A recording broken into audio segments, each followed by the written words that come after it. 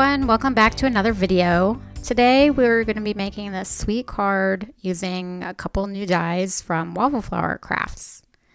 So we're going to be using the Dotted Hearts die set. This was new in the June release.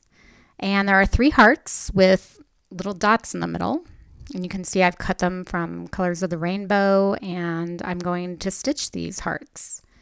You don't have to stitch them. This is just what I chose to do today. And actually for today's card, we're just going to be using the pink, green, and yellow hearts. So the hardest part of the entire card is what you see me doing here, and that is threading the needle. I'm using DMC Floss, and there are 6 strands. And I chose to use all 6 strands, so that's why it was a little challenging to get that through my needle. And of course, I couldn't find my little tool because I'm always losing everything.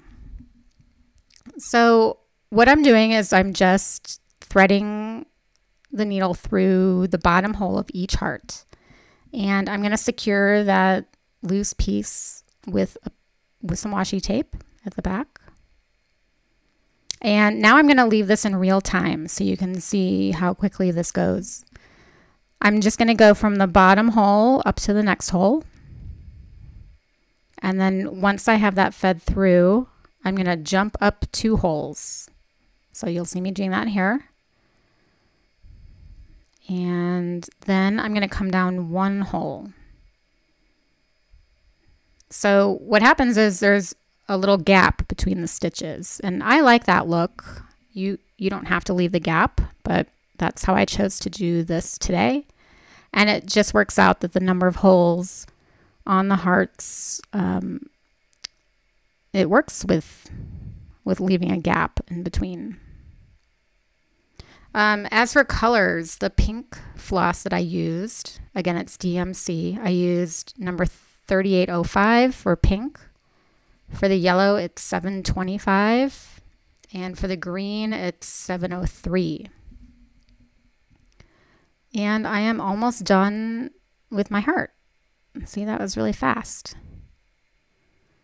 And then because they're just connected in the middle by the floss, it helps create dimension on these hearts, which I think is really cool. So here I'm going to just attach that other loose piece with some more washi. I could have left both pieces long and just tied them together at the back, but I personally use washi. And here you can see the dimension that I was just talking about. Isn't that pretty? So through the magic of video editing, I have very quickly stitched all of my hearts. But like I said, we're only going to use the pink, green, and yellow. So to create my card base, I'm going to use the Tiny Diamonds die. This is a cover plate, and I love this cover plate. This just creates the perfect amount of texture in the background, and I think it's just perfect for any occasion. I'm going with a tone-on-tone look today, so I'm just doing white on white. And again, I love having texture in the background, especially when you have a very simple design like today's card does.